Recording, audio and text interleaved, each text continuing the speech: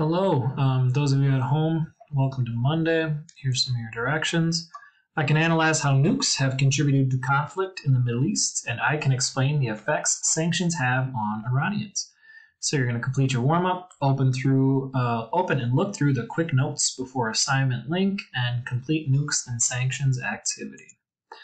So your warm-up is, what are nukes, nuclear weapons, and why do countries think it's so important to have them? Once you've answered that, you open up this link quickly.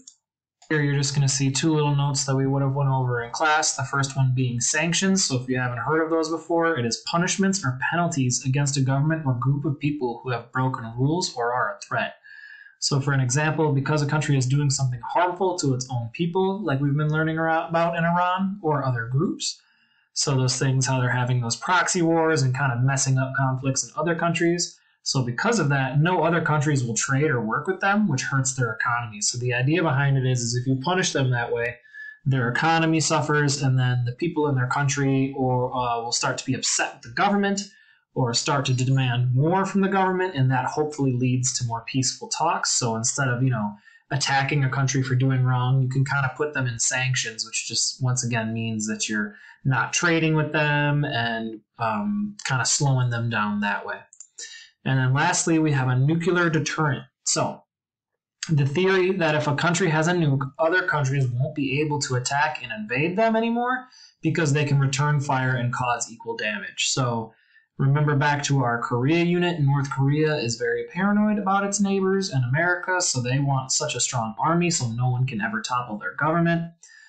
As you'll be learning today, Iran wants nukes because they want to, defend themselves, they would say, against neighbors who are aggressive.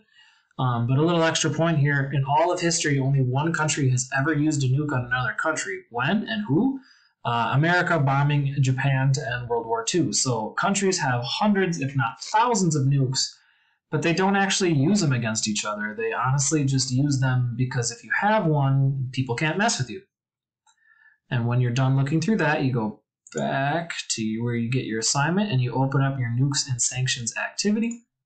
As always, make sure to put your name in there so your teacher can actually grade your work.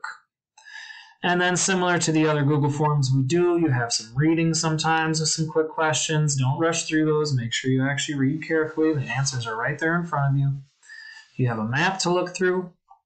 And then later on, you're going to have a video and this image to figure this out, and then submit when you're finished to get your grade.